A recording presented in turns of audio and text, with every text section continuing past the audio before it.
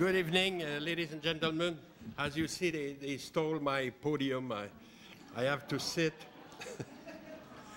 And I will try. Now, apparently, the Picasso shows create so many mini events that they need this thing badly, and so they give me a nice little table.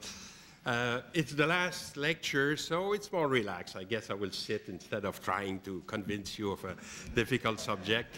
And so maybe it goes with the atmosphere of today. Okay, so last subject, I entitled it, I don't know if you saw it, kind of publicity that we made, the Inscapes of Borduas, meaning it's a word, of course, create with landscape, but instead of being landscape, it's the landscape of the interior, if you want. And I want to link what we said at the end of the last lecture with what we will do today by making this reflection. I said we cannot reflect on landscape painting as we have done in this series of lectures, of 6 lectures, without asking ourselves some fundamental question about the concept of place. And as we said at the end of our last lecture, to express a kind of attachment to place, to a place, it's also to introduce in humanity this division between what is autochtone, what is of us, if you want, and what is foreigner, what is for the foreigner, what is for the other.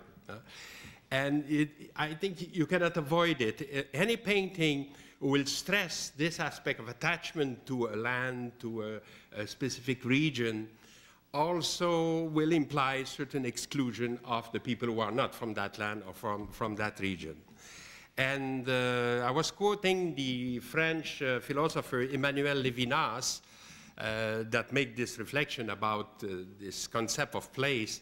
And of course, from his Jewish perspective, I would say that never this concept of place was very strong in Judaism. In the contrary, it was always seen as a temptation, as something that could link, for instance, the God to a specific place.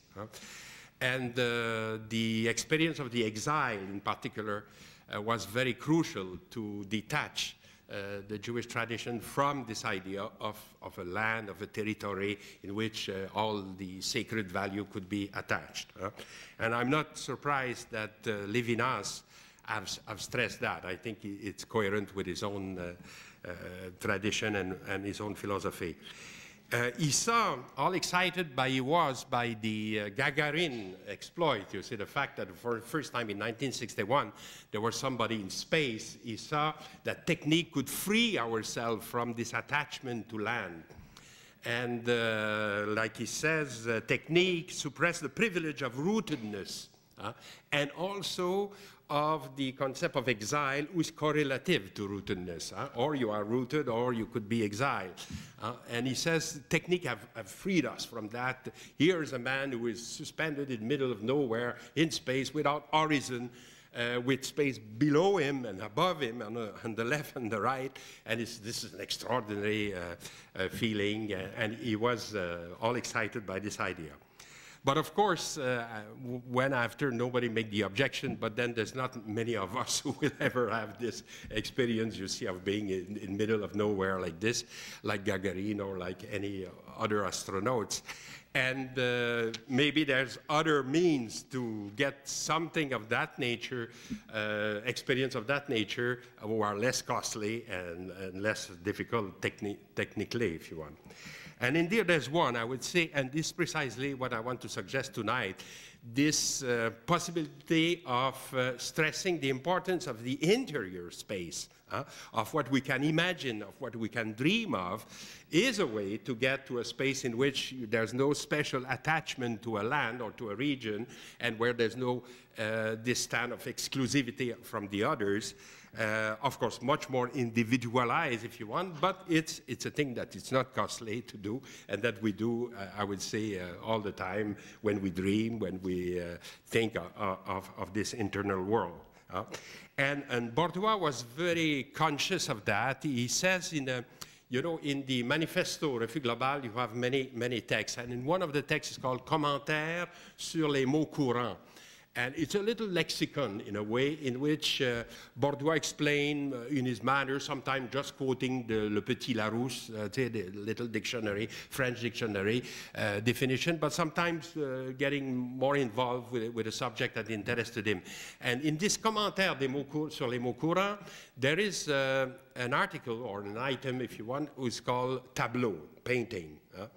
In which he says, okay, the tableau, the painting is something who have not much importance. It doesn't avoid people to die from hunger, or it doesn't stop wars and things like that. But nevertheless, he says, the painting, if you take it in the whole history of it, have little by little make us understand what was the space, what was sky, what was the light, what was the movement.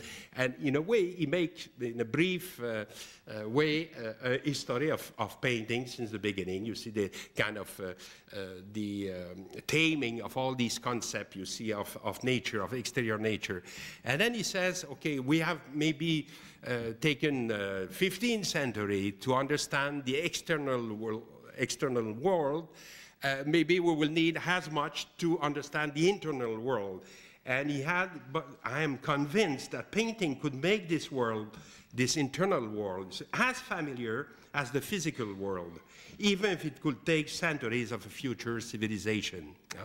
And so he saw, in a way, his own painting as a kind of exploration of this internal world.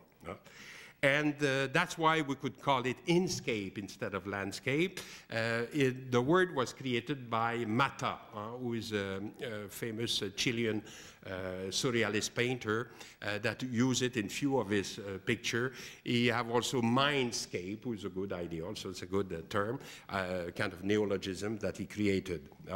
And what I want to retrace to you tonight, it is to see how Borduas find a way toward this internal world for himself, if you want. And for this, we have to start with the importance of surrealism, and especially of what is called automatic writing. I will try to explain that as clearly as possible, and you will see that step by step we will go toward his painting, but I think we have to begin by putting this concept a little bit clearer. The beginning of what we call automatic writing, of course, is a surrealist invention. It's not Canadian. It's done by André Breton, the famous poet, French poet, and also the founder of the surrealist movement in France.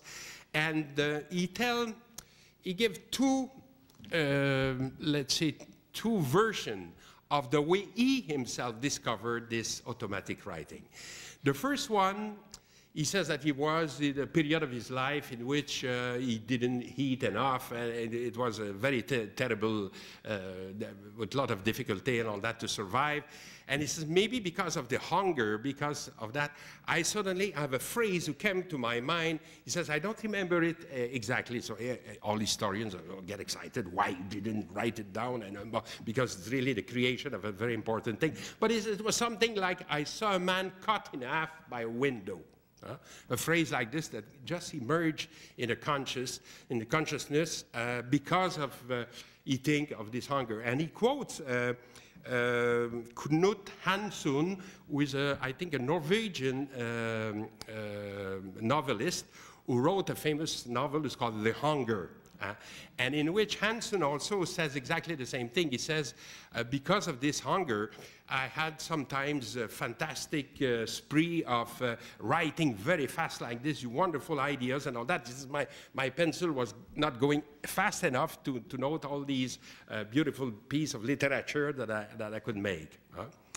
And this, of course, what they will begin to call automatic writing, because it's as if it's very spontaneous, it's not controlled, and it seems to come from outside of yourself in a way, that you don't have to pay any attention. It's that the words are just coming on and flowing like this from your pen or pencil easily.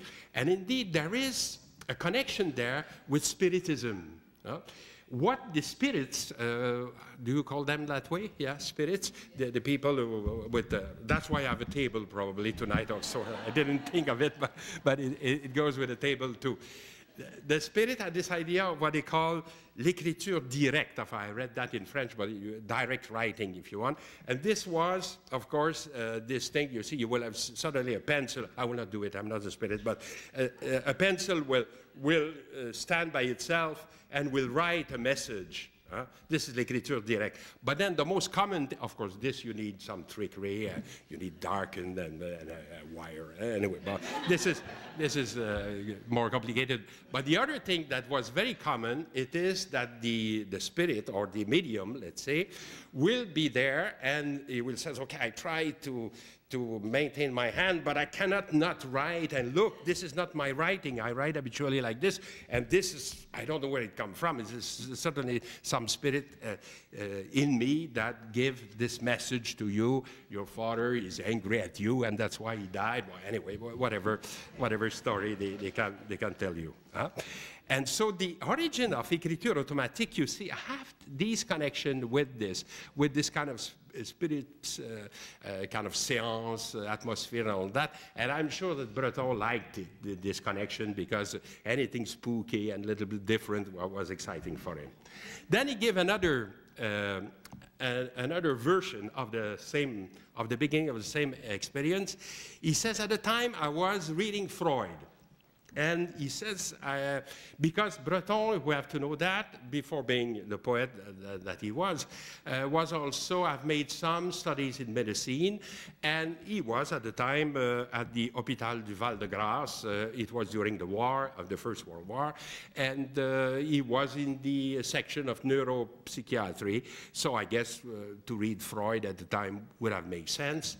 And he says, I wanted to do to myself what we do habitually with our patient, meaning that at the time what he understood of the technique of Freud was to ask the patient to make a free association. You see, for instance, you will give a series of words, fish, and you wait, and the guy says, I'm hungry. Or anyway, so you make an association with the word you use.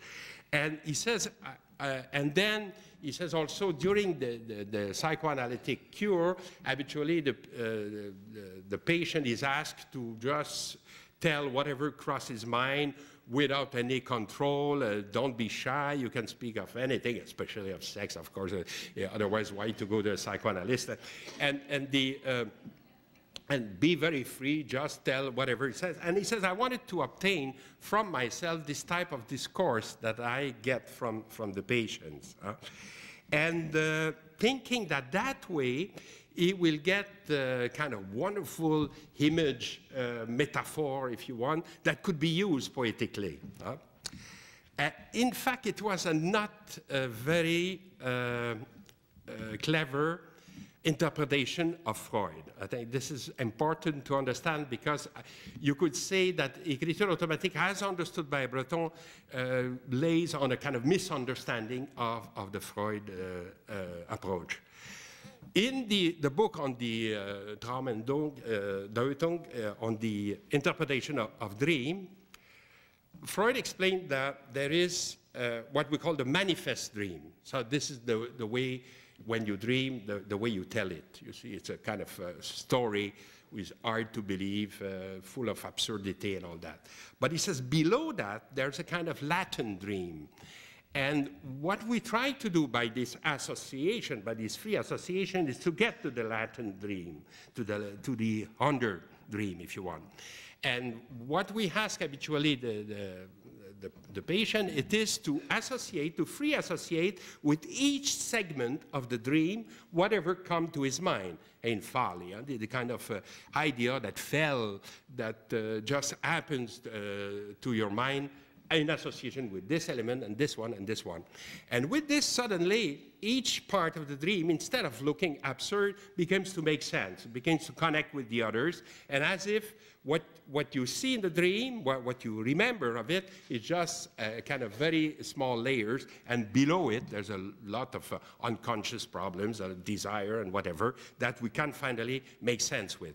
So in a way, what Freud was suggesting, it is what the unconscious could reveal. It's a more logical and less absurd type of récit, if you want, a type of story, than the one we have in the manifest dream, in the dream that we are conscious of and that we can tell to the doctor.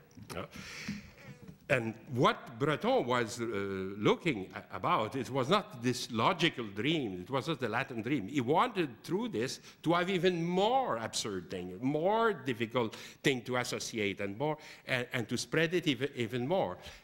His notion of this, in fact, is much closer to another psychoanalyst, another psychologist, let's say, Pierre Janet, who was French, and who was almost the rival of Freud at the time also. And Janet is the one who used the word subconscious. You never see that in Freud. Freud speaks of unconscious. And subconscious, the hypothesis of Janet was that if you go deeper in the human psyche, you will find more disorganization, more chaos, if you want. And he says, for instance, a neurotic person is somebody where his subconscious have take over, and that's why it's all disorganized and all that. In Freud, it's not true. In Freud, the unconscious is conflictual, is organized in a way through whatever you have been through in your childhood and all that, and it's not at all a kind of disaggregation of mental mind, like Janet used to say. But for Breton, who read, let's say, Freud through Janet, because that's what he understood better. And the use, of course, of the word subconscious is very typical of his reading. I think he thought, well, this is fantastic, because if we go deeper, we get more chaotic and more disorganized. I will have a more wonderful type of image. You see, rapprochement absolutely bizarre and new that nobody have done before. And this is exactly what I want to do. And in a way, is far from Freud, because he sees it as a kind of disorganization, but also far from Janet, because for Janet, of course, the disorganization in question is the thing to heal, is the thing to repress and not to encourage. And so Breton will say, no, in the contrary, we have discovered the unity of human mind there in this kind of chaotic state and all that, and this is primitive, this is fresh, this is exactly the beginning of all poetry. And he called one of his books, Les Champs Magnétiques, the magnetic fields, if you want, because of that, because at that level, let's say, every image attracts itself. You can have all the combinations you can imagine, and this is exactly what poetry is all about. Okay. So how do you do this automatic writing for real, you see? I will read you the text of Breton where he gives you la recette, in fact, how to proceed. And then I will give you a few examples of the result, okay? So Breton starts like this. He says, have somebody bring to you papers to write on. This is extraordinary. I think only Breton can have somebody bring him paper. I would not dare to ask anybody. But he says, after having settled in a place as favorable as possible for the concentration of your spirit, put yourself in as passive or receptive a mood as possible. Forget about your genius, your talents, and the one of any other. Be convinced that literature is the saddest way to achieve anything. Yeah, it's probably right. Write fast without any preconceived idea, fast enough anyway to forget what you just wrote and to curb the temptation to read yourself back. Okay, write very fast. The first phrase will come by itself, since it is sure that at each moment there is a phrase alien to our consciousness that just demands to express itself. I tried that in class, you see. I never do it anymore, but so don't worry, I will not ask you to do any écriture automatique. what happened, of course, I didn't, any student asked me to bring them their paper, of course not. But I said, okay, let's try to do this. Everybody, okay, I give you 5 minutes, write to me some example of automatic writing. Then I gathered the paper and begins to read this. I said, oh my God, okay, oh no, not this one, not this one. So what happened, it was something like, what are we doing here? Why he asked us to do that? So I was expecting, you see, les poissons solubles or something like that, a kind of wonderful metaphor, a surrealist metaphor. So I realized that when he says, find a place favorable to the concentration of your mind, this was not a classroom. And you have to be alone, and you have to, anyway. There is indeed a problem with this technique, because when it's done by Breton, by Soupeau, people like that, it's wonderful. They make text absolutely incredible.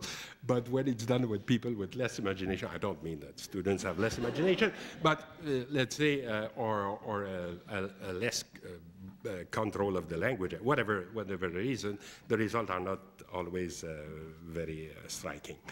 The main idea there, if I summarize, and you will see this is important also for painting, it is that this thing starts without any preconceived idea. When he says, forget about your genius, your talents, and literature and everything, he means basically, don't have a project, because if you have in head, okay, I must write about something, then it's no more automatic. It has to be really, like he says, we have a phrase, we just wait to be expressed, and if we don't interfere, and if we just let it go. In another text, he explained also, if suddenly the speed of improvisation becomes to slow down, just put L and continue. Okay? Because in French, of course, L will be le, la, les will be the first letter of the article, and I guess in English you could say just put T and the, and you will continue.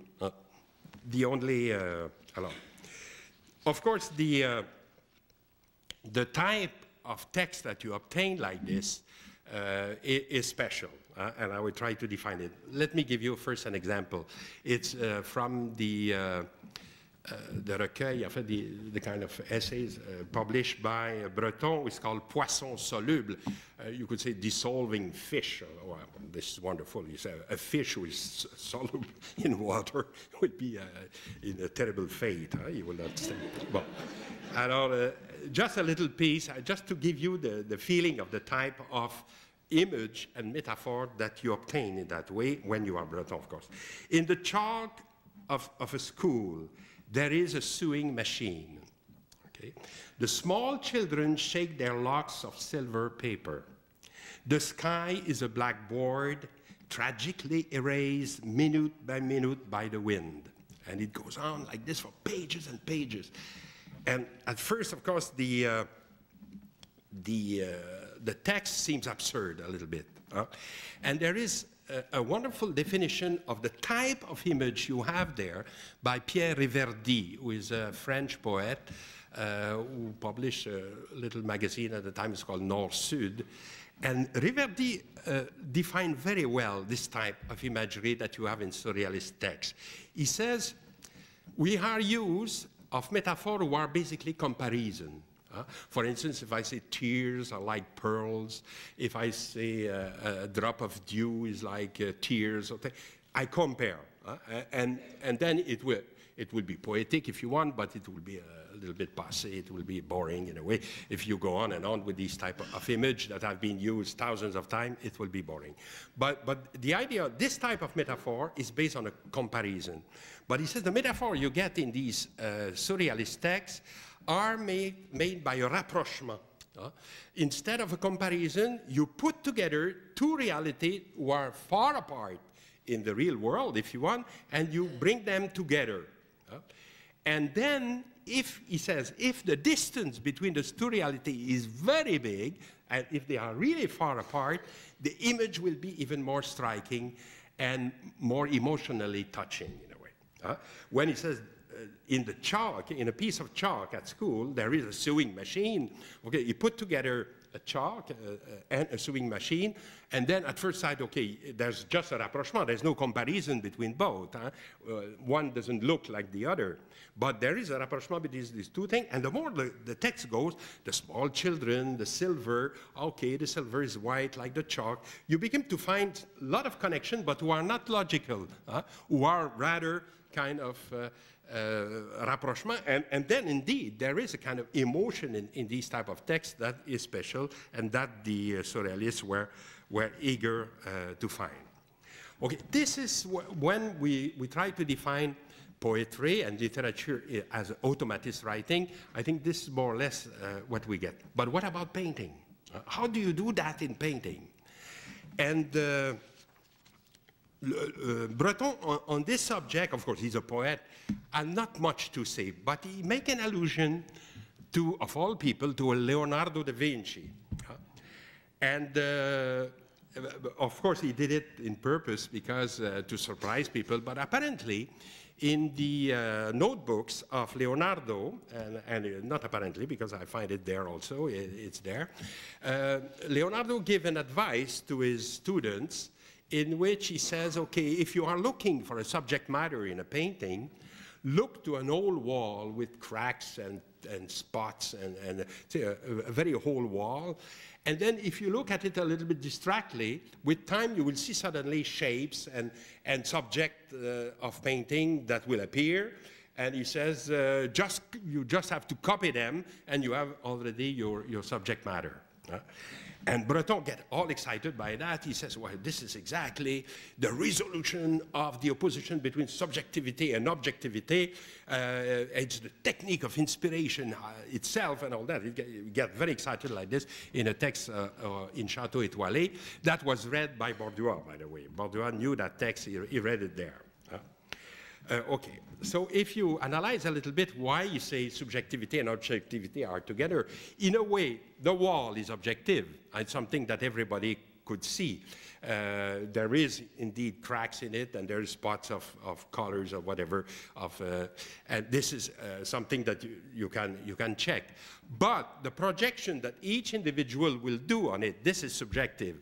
One will see a shape of horses, let's say. Another will see people. Another will see. It's the experience that we have done, all of us, looking at clouds. You have always some. I remember Peanuts. Caricature in which you see, I think Charlie Brown's looking at cloud and says, I see a ducky and a horsey. And of course Linus see, I see the stoning of St. Stephen in the, each one with his own imagination, of course, projecting in the same device. That's why, for instance, the Dali or other people call it a paranoiac screen. A screen in which you project content. A little bit like in a paranoia, it's the delirium of where you reinterpret all your relation with other people as if they were suddenly your enemy. So you reinterpret whatever you lived before and whatever you see also. So it's the same type of things here was happening in this old wall, this old cracked wall. You can project whatever unconscious content that you want. So you make this kind of synthesis, if you want, between objectivity, the wall, what it is there, and subjectivity, what you brought to it. And for Breton, this was very simple. You just have to copy your vision. Yeah, but for painters, well, this is not great, you know, because to copy the vision. How do you do this?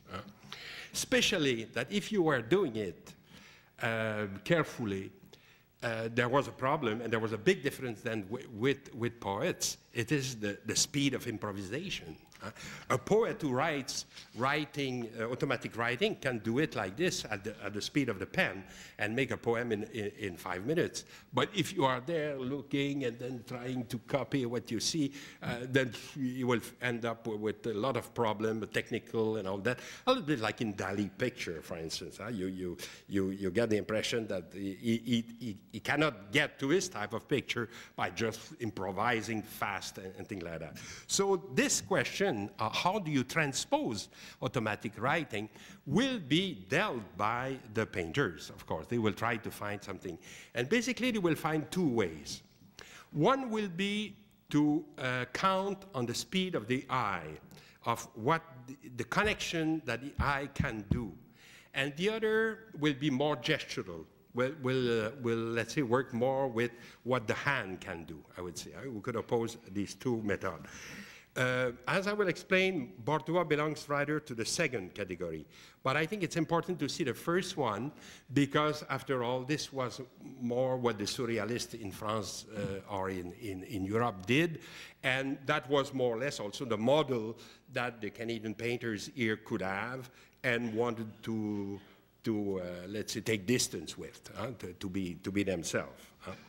The master of this first approach, if you want, will be Max Ernst, the German-born painter, but who lived a lot in Paris and was quite close to the surrealists.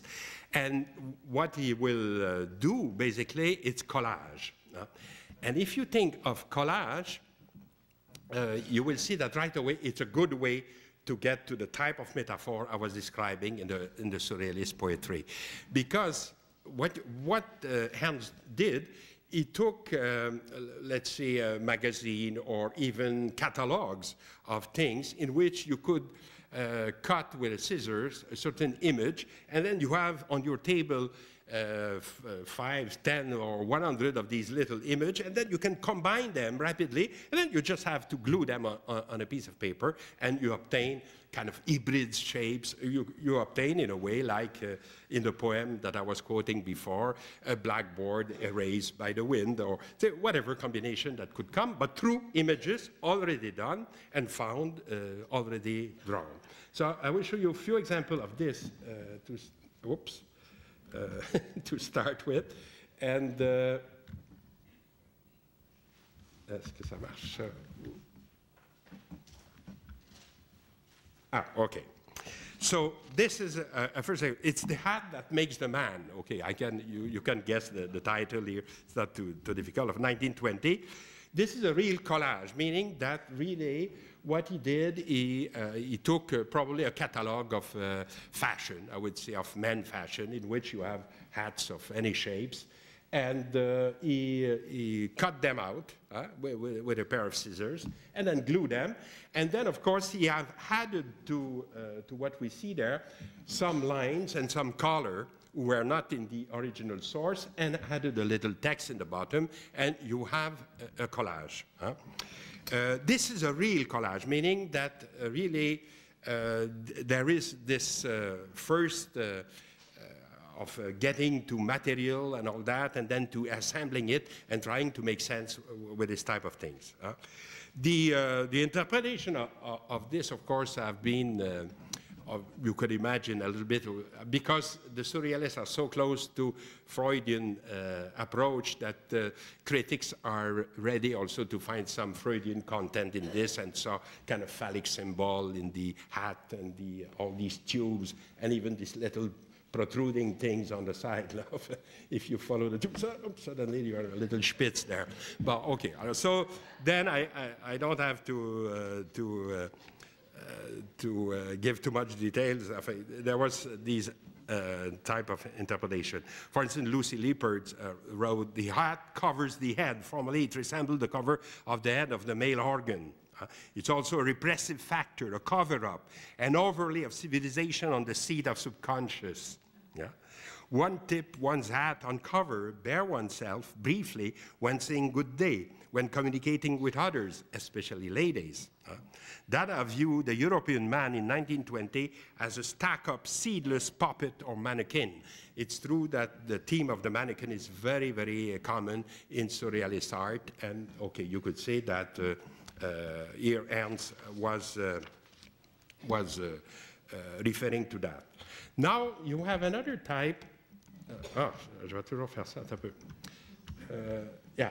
You have another type here which is a little bit more difficult to explain. Okay, the title here will not help. It's called The Dissolvable Snail. In fact, the title is much longer if you read it at the bottom and the top there. It's in French, Le limaçon de chambre fusible et le cœur de la moissonneuse légère à la course. It goes like this. I will not translate that. It doesn't give, it's like a surrealist poem attached to the painting. It's not a title in the sense that it will give you a subject matter. But there, Ernst have proceeded very differently. This is not a real collage. This is what he used to call Übermalerei, over-painting. Okay, why? Because he took a page in one of these catalogs that he had, and a art historian have discovered the source of this. We know exactly what he got. It's a kind of a catalog for pedagogical instruments. In the case here, I don't have my little spotlight tonight, but I will go there. In the case here, you can recognize here probably a heart, and here some bones of a horse with his teeth, and well, here this is a larynx of mounted on a kind of pedestal like this. So what it is, in fact, what is his point départ, if you want, what he starts with, it's a page of advertisement for little sculpture or little demonstration piece for a course of veterinary medicine, in which the students have to learn what is the shape of the heart of the horse, what is his teeth, and if you look carefully on the bottom left, you will see the shape of the head of a horse. Or is it just me who see it? No? It's like on the side like this. So in fact, and this head of the horse was also mounted on a little stick like this that you see that he overpainted above it. So what he did, he took the page as it is, and he found it that the association is so weird and so funny that he just covered, that's why he called it overpaint.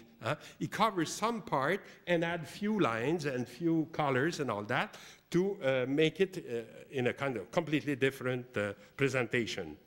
So this is not a real collage, but it works like a collage in a way because it brings together things that are far apart and make them function in a kind of completely different type of background. He added, of course, the kind of cube is behind who gives some space to it.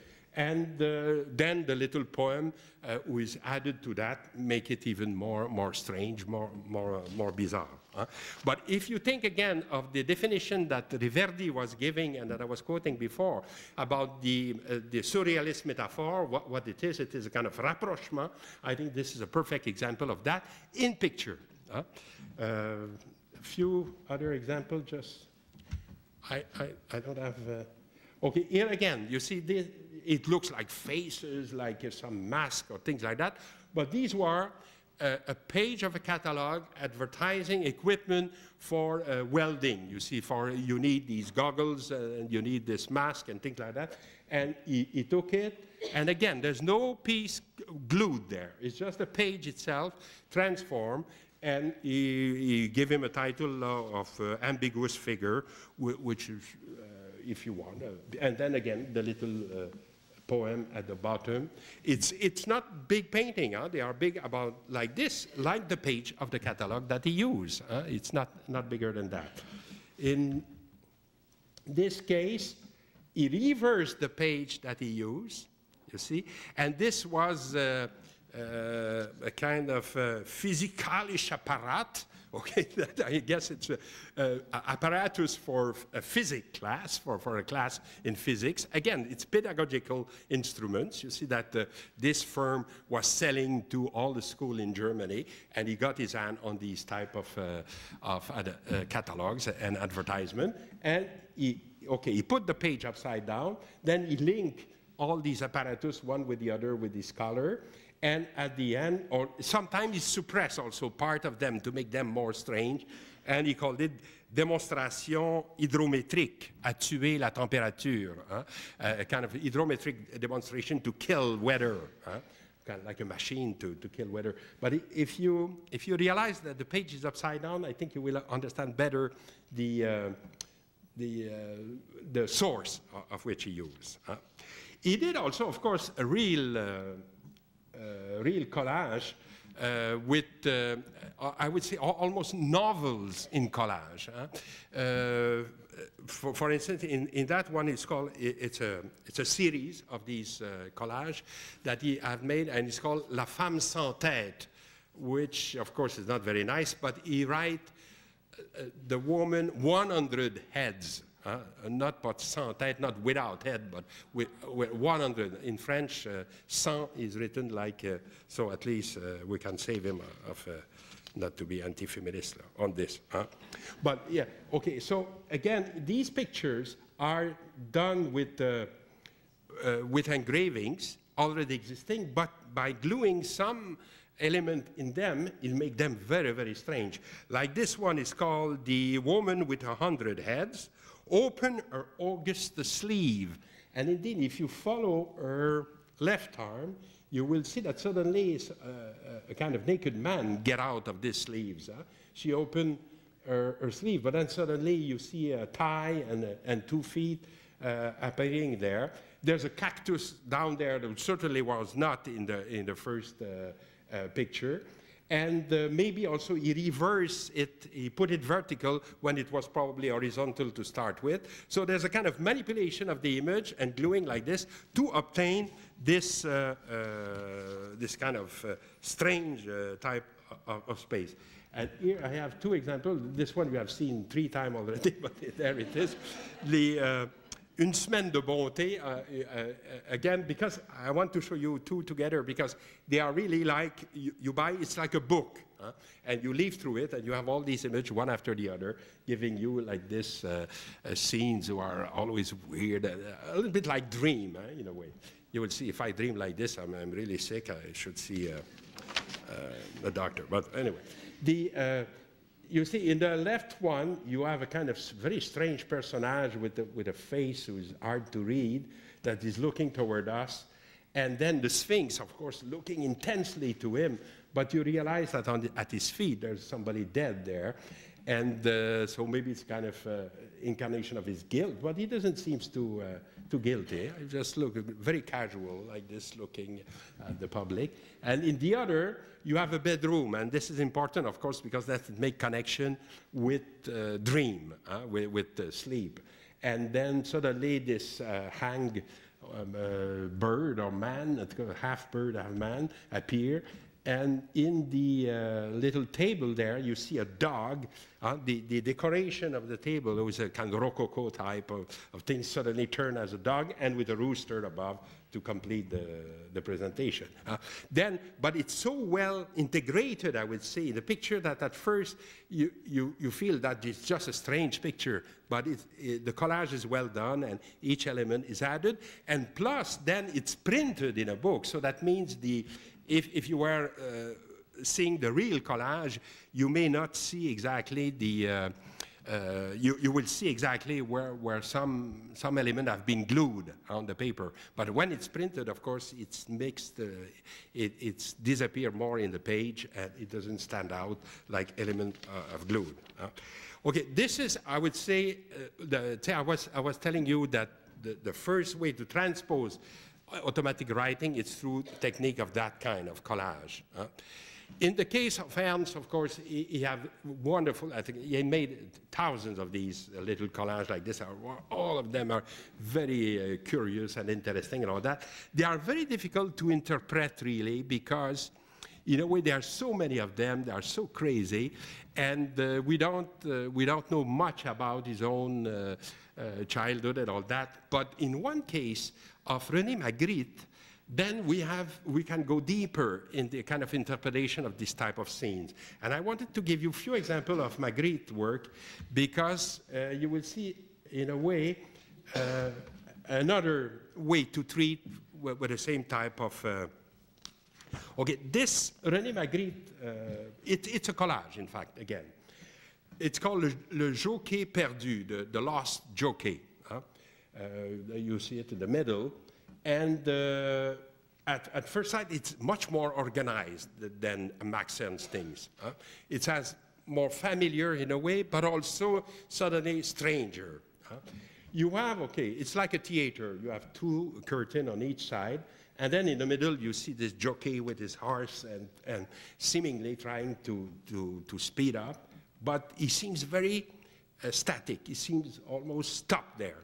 And indeed, you see on the ground, there is kind of lines who looks like a spider web in a way that seems to stuck him, to make him static and to stop him there in the middle of the picture.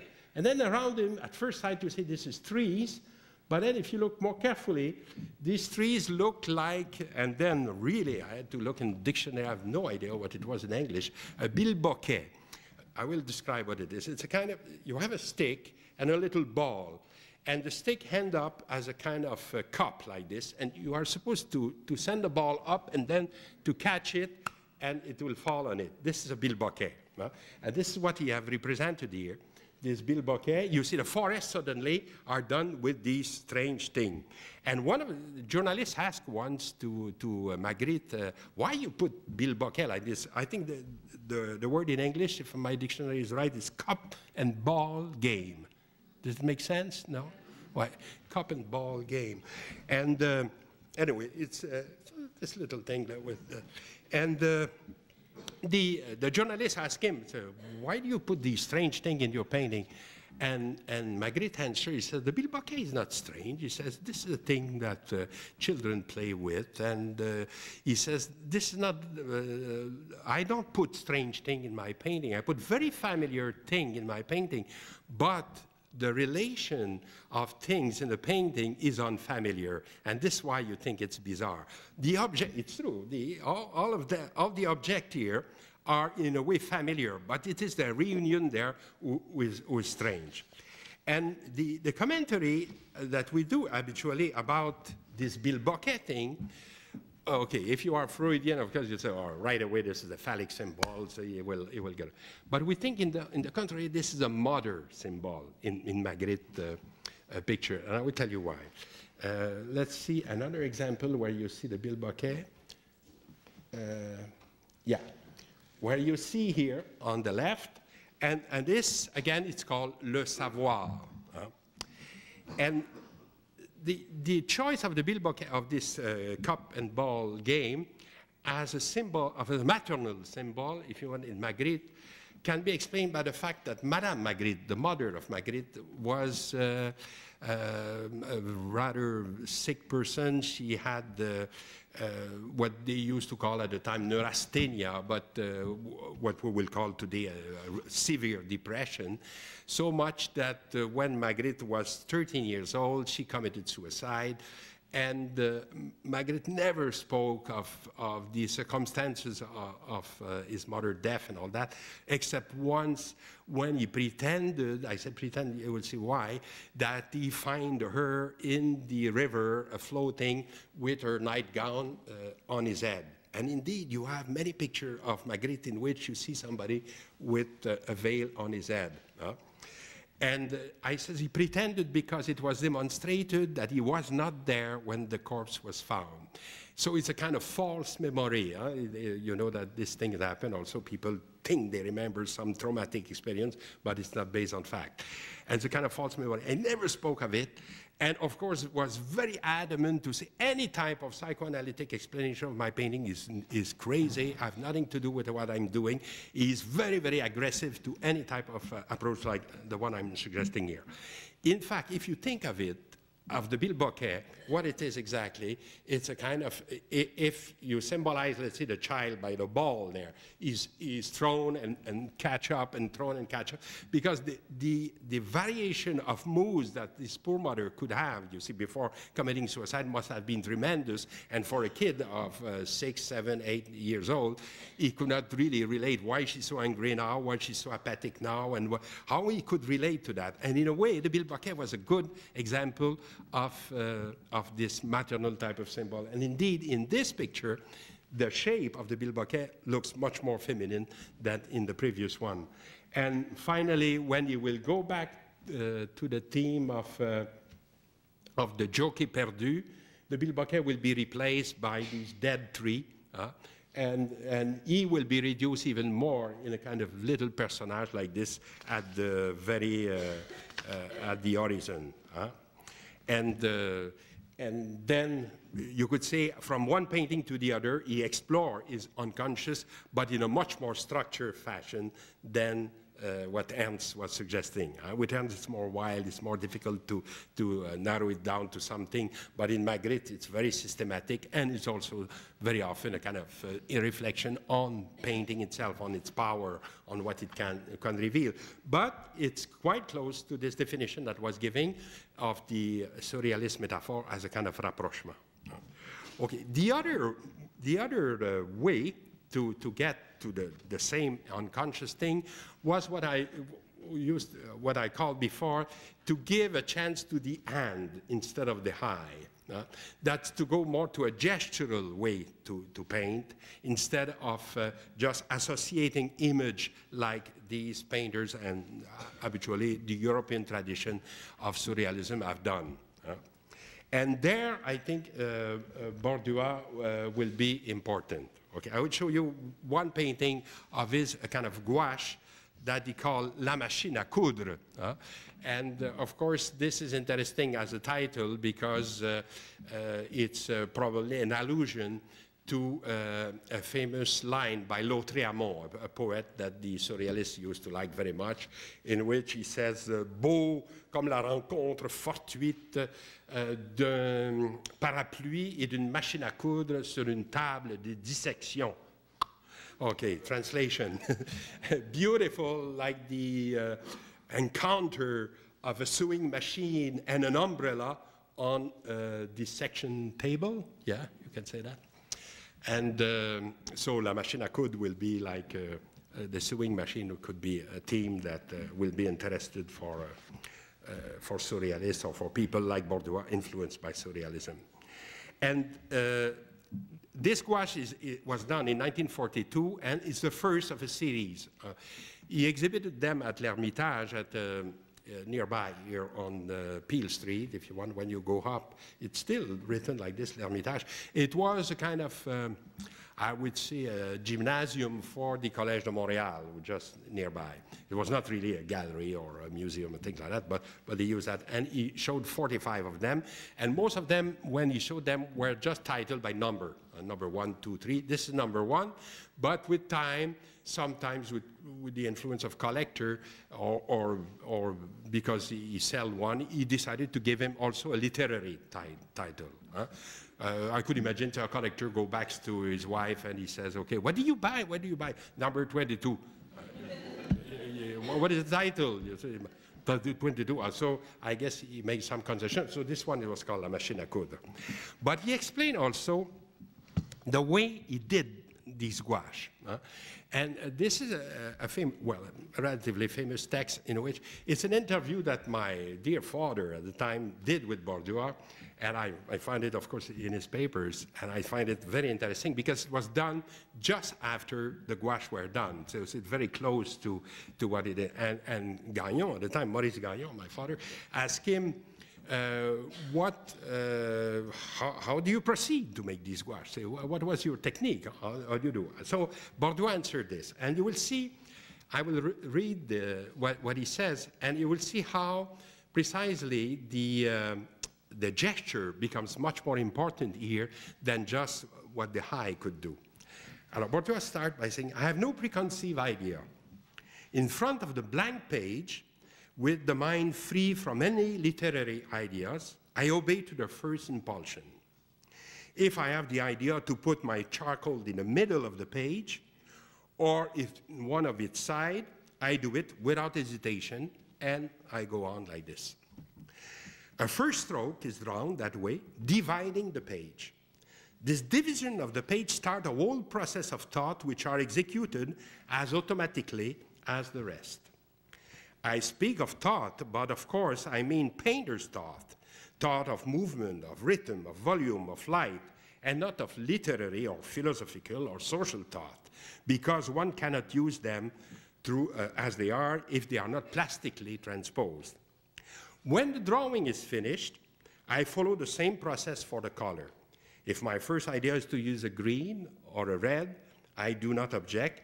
It is at this stage of the color that the problem of space, of movement, and of light becomes to be handled, and so on. Okay? I will make 4 remarks about this interview, about this text, let's say. First of all, it's important to see what Borduas understands by automatic painting, automatism, if you want. The main idea is the non-preconceived. You start the painting with, without any specific idea of what it will be. You have to imagine a blank page completely, and like he says, I take my charcoal and I make a line any place. And indeed, in that case, I could even guess where the line was done the first. I think because he put his paper like this horizontally, you would see the line could just follow the sides of the picture. Take a first line will go like this, and then a second line will go like this, a third one there, and a fourth one there. As if the format on which he works, and the fact that the painting is put that way, already more or less give him incentive to trace his first line. And indeed, in this one, what is white there is the paper. It's not painting. And maybe not from where you are, but when you are in front of the real thing, you can see the trace of his charcoal, indeed, of the line that he speaks of, that was done that way. So this is certainly the first idea. It is that if it's automatic, it's done without preconceived idea. A line is traced like this. Indeed, maybe the first line will make it a completely abstract painting, in fact. But then it's less and less automatic with the second line, the third one, the fourth one. Because the more you go, the more the things get organized there. This is one of the remarks that Molinari did about these gouache. He says Borduas calls it very automatic, but in fact, he is controlling with his eyes what the second line will be and what the third one and what the fourth. Autrement dit, in other words, if you want, the more he goes, the more control he gets. The first impulse, of course, is completely free and could be anywhere on the canvas, or there on a sheet of paper, since it's a gouache. But with time, there's more and more control, and at the end, you could say, well, it's completely in his hand. He knows exactly where he goes, and things like that. Okay. Then, and of course, it's through this spontaneity, if you want, of this kind of non-preconceived stand that he takes, that you could say that this type of picture could reveal the unconscious. But then the unconscious in Borduas is understood rather like energy, like pulsion, I would say, rather than just images. It's less Lacanian unconscious, less close to language, and more Freudian one, closer to a libido, to a charge of energy. And when he speaks of the no literary ideas, no philosophical idea, they say they are unuseful if you don't transpose them plastically. There, it's my second remarks, he is in fact taking distance with the surrealists, because the surrealists were not interested in plastic values at all. Like Breton used to say, okay, maybe painting is a window open on the world, but what I'm interested in is to see what the window gives on, you know, is the scene through the window. I'm not interested in the surface and your problem of painters and all that. I want to see something. And Borduas is this kind of strange case of somebody who have been raised, in fact, in the modernist tradition with a lot of admiration for Renoir, for Cézanne, for Maurice Denis, if you want. And because he was a student of Maurice Denis for a while in 1929, 1930. And in a way, there's nothing more far from surrealism than this tradition. The surrealists used to make fun of Cézanne, for instance, and treating him as a monkey or something. They were very, very vicious about Cézanne. And Borduas made this kind of strange synthesis between this idea of working from within, if you want, working from the unconscious on one hand, and on the other hand, of having a certain respect for this modernistic tradition in which painting, the color, the form, the shapes, the movement, all that have to be also in the painting. So this rejection of the literary aspect make him different from the surrealists. Third remark, if you have noticed, he separated the creation of the painting in 2 steps. Drawing first, color after. You start by saying, I take my charcoal, it make a line and thing, and then I start with a color. If I decide to choose a green, I take a green. If it's a red, it's a red. This, of course, is a distinction between color and drawing come from his academic upbringing. This was, of course, in the School of Beaux-Arts, at the Fine Arts School. This was the way art was taught. You know, you start by drawing, and then at the end you had some colors. And I guess this will be one of the problems we will have to detach from this type of tradition. And finally, the last remark, I would say one thing that Borduas doesn't say in this interview, it is that it seems that the way he put the sheet before beginning, the format, if you want, of his picture is very crucial in what will happen after. Because indeed, you have a series of gouache like this one with horizontal, and other will be vertical. When they are vertical, you have the impression that what he does, it's a line in the middle and going from the top to the bottom, and then it creates more or less the shape of a personage, let's say, on a background.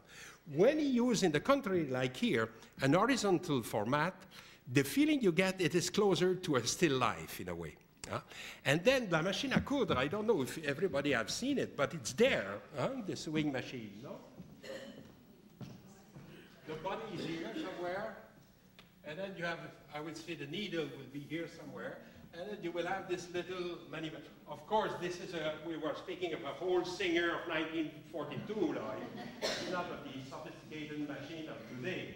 This is the type of thing that you went to go like this. With I see my mother still doing that, you know, with a lot of energy.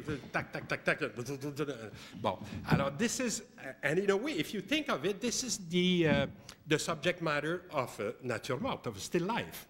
Maybe of a peculiar type, but an object like this, detached from a background, and having more or less the shape. And that means also that the title, La Machine à Coudre, is given it's not the project of the painting.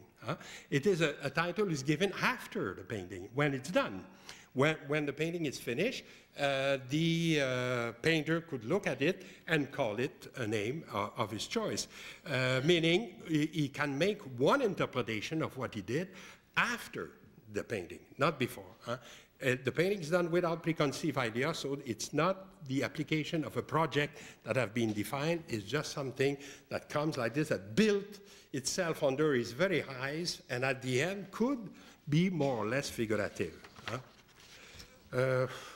We will stop a little bit for 10 minutes, and I will try to show you concretely how these 2 types of format have influenced the composition of the gouache.